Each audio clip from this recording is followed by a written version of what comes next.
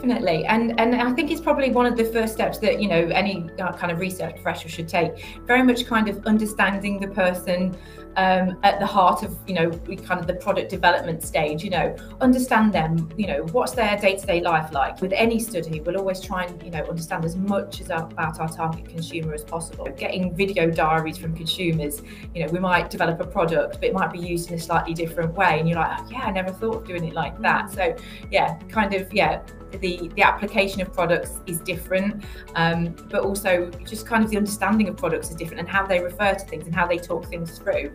It is really valuable, particularly when we're trying to do some sort of global communication. There was a lot of conceptions that, you know, a research group should be, you know, we'll all sit together around a room, you know, we might show some stimulus, might show some concepts and things like that, and there's great value in doing that, but obviously because of the pandemic we had to kind of shift those to online, and potentially, you know, you probably don't get the level of I don't know, the level of engagement between your participants. But what I really like is probably you get a bit more honesty. You haven't got somebody chirping in, and you haven't got you know, somebody else disagreeing with what you might say, because obviously, you know, they're kind of moderated in a really nice way now.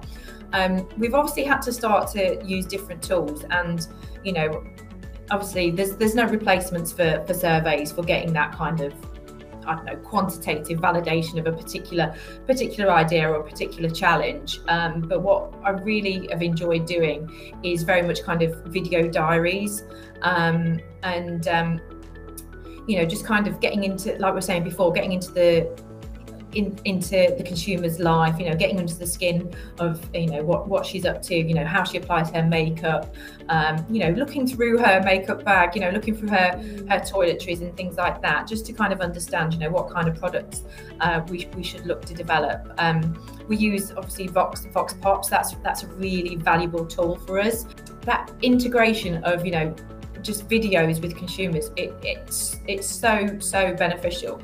And what we also use them a lot for as well is, you know, if we've got a particular product development, we've got a particular idea, potentially, I wouldn't say it's a dragon's den scenario, but sometimes we have to kind of, you know, justify the idea and explain why it might work. Having that consumer video of somebody saying, I've got this particular problem, it's worth its weight in gold. It's better than any survey. It's actually, you know, getting to the heart of, the kind of the tension, the challenge that potentially Avon could address through a product.